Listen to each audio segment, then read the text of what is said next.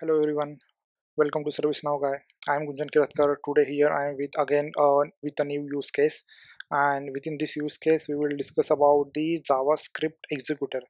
Many of you might already know that JavaScript Executor. Many of the people might don't know about this. What is the uses of it and how we can use it in the real time. So as you can see on my screen that I have opened the incident form, and within that incident form you can see that this country is a read only. So suppose if any UI policy or if any client script is applicable on this country field, and on change of this country we need to test whether if this location or any other field is changing or not.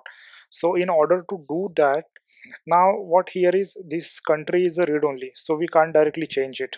So what any developer does is they directly go to the background script. They write down the code for this to glide the table, enter the sysid, get this particular record, and then try to change this country from the background script.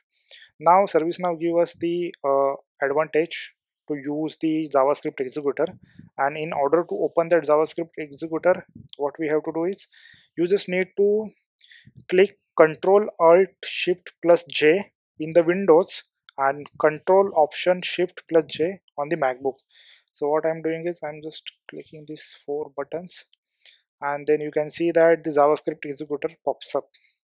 Now here we can delete this part and then write down g underscore form dot set value, and then name of that field u underscore country,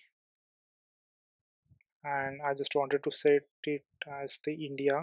So the backend value for the choice India is India in small letters, and for the US is the US in the small letters. So you just need to set this using this line and then click on the run my code. So as I click on the run my code, the country gets updated to the India. After that you can close it. You can check if there is any changes that need to be happen after changing of the country, or if you wanted to save this record, you can also save it. It will get updated into the database as well. So that is the one use case where you can use this JavaScript executor in a very effective way. So thank you so much for watching this video. I hope you find this video as helpful. Do subscribe to the channel, like this video, and share with your friends as well. Thank you so much.